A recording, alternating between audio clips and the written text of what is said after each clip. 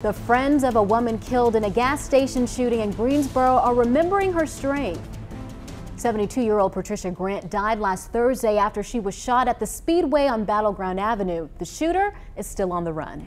WFMY News 2's Jess Winter spoke with friends who are setting up a memorial in her honor. Jess.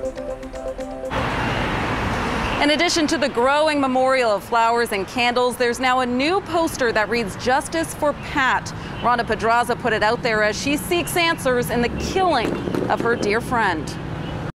To me, this was something that I felt I could do to make me feel less helpless and to try to help the family. Rhonda Pedraza is making signs, t-shirts. She also started a GoFundMe after her close friend, 72-year-old Patricia Grant, was shot and killed at the Speedway gas station where she worked. Pat was just a wonderful person. She always had a smile on her face. Greensboro police say it happened around 6 a.m. Thursday.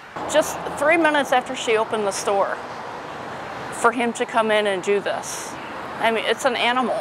It's like a rabid animal. There's no reason for it.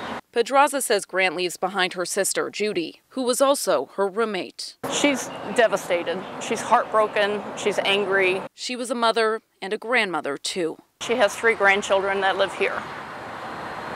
So it's very sad. Nearly a week later, no arrests have been made. Greensboro police have not released suspect images. I don't think they want to jeopardize their case. I'm trying very hard because I just want to start crying.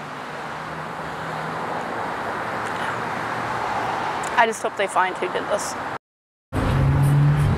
The U.S. Bureau of Labor Statistics consistently ranks cashier as a dangerous job.